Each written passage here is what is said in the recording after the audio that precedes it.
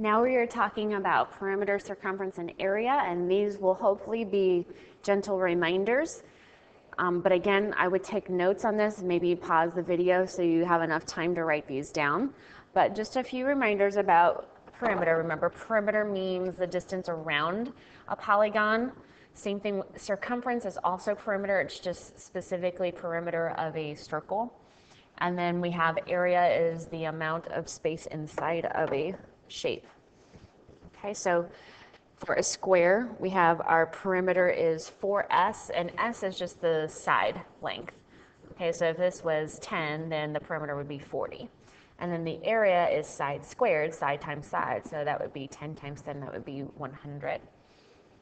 And then rectangle, remember rectangles, they don't have all the same sides, so we have a length and a width. So our perimeter would be 2 of those lengths and 2 of the widths added together.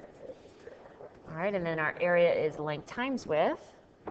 Triangle, remember all you're doing for perimeter is just adding up all the 3 sides. That's why they say A plus B plus C. But then for area, we're always doing 1/2 base times height, and we've talked about how the base has to be perpendicular to the height. Keep in mind that the base does not have to be on the bottom of the triangle.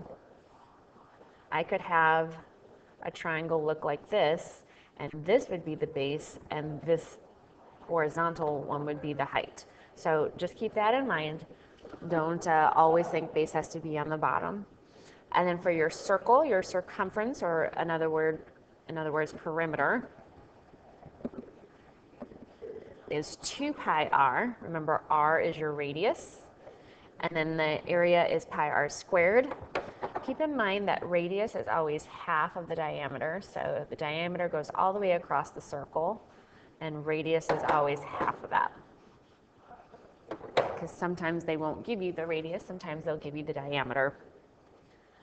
All right, so pause the video, see if you can do these without looking at how I do them, and then we'll go from there.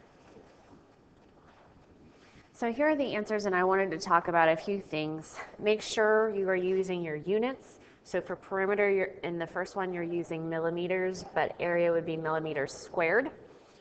Okay, also in number 2, the triangle, make sure you're using 20 and 15 as the height and the base. And then even though the directions say use 3.14 as an approximation for pi, we will never use 3.14. There's actually a pi button on your calculator. And if you need help finding that, please ask about that in class. But we will always use pi. And actually, I prefer answers that look like this. So 22 pi or 121 pi. That way you don't even have to get a calculator out if you don't want to. Sometimes you need to in order to figure out the reasonableness of an answer in a word problem. But those are my comments for perimeter and area. So then let's look at one like this. This is more along the lines of our geometry. So we're linking the coordinate geometry with area. So first we would graph this triangle, 1, 4. That's J, 9, 4. And then 4, 0.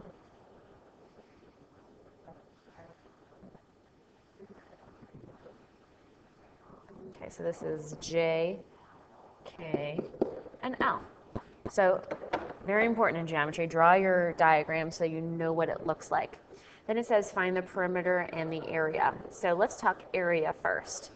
Area, we're going to do 1/2 base times height. And this is an example of where I would want my base to be this side right here, because the height would be perpendicular. So that's going to be the easiest to find because I can just count. So JK is 1, 2, 3, 4, 5, 6, 7, 8. All right, so base is 8, and then our height is 1, 2, 3, 4. So for the area, for this triangle, it'd be 1/2 8 times 4. So that would be 16. And then here, since they didn't give us units, you don't need to worry about your units. You could put units squared, but not necessary on this type of problem. Now for perimeter, we know that JK is 8, but we would need to know LK and then JL. So you can either use distance formula or Pythagorean Theorem. I'm probably going to use Pythagorean Theorem since I've already graphed it. All right, so this is 1, 2, 3, 4, 5. This is 1, 2, 3, 4. Careful, this is not a 3, 4, 5 triangle because the 5 is not the, the 5 is not the hypotenuse.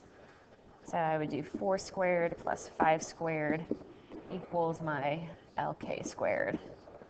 So 16 plus 25.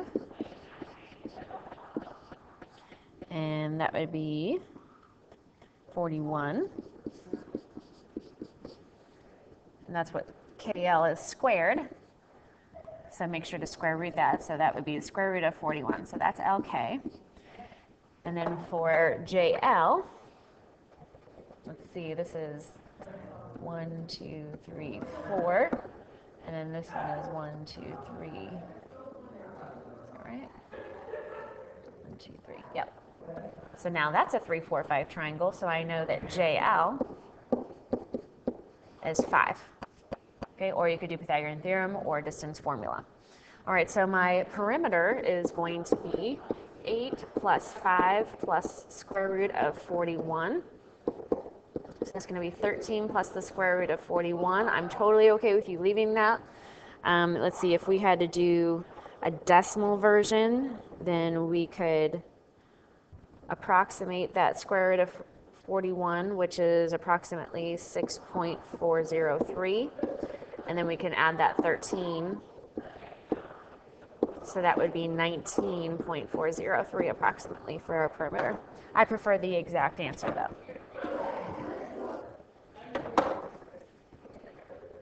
All right, so let's look at some other problems that you might come across. You need to buy mulch for a rectangular flower garden. The garden is 6 feet wide and 12 feet long. So I would draw a rectangular flower garden that's 6 feet long, wide, and 12 feet long. 1 bag of mulch can cover 8 square feet. 1 bag is equal to 8 square feet. All right, how many bags of mulch should you buy? All right, so basically we just need to find the area, right? So this is 6 times 12, which will be 72 square feet. And then we know that 8 square feet is 1 bag, so let's do 72 square feet divided by 8 square feet. And yeah, they won't always come out this nicely, but that would be 9, so we know we need exactly 9 bags. Okay. And that, of course, depends on how deep you want to make your mulch as well. This problem simplified that a little bit. All right, so here and we have the base of the triangle is 24 feet and its area is 216. They want us to find the height. Keep in mind that all you're doing is working backwards. They give you the area now, and the base, we're trying to find the height. So don't let that fool you. You don't have to do anything crazy. You're just solving an equation, but now you're solving it for a different variable. So 216 divided by 12, that gets us 18. So our height is 18 feet. All right, so in class we will do a lot more complex problems. You're probably thinking this is way too easy, Miss McKayan, but don't worry, we'll make it harder and more fun. See you in class.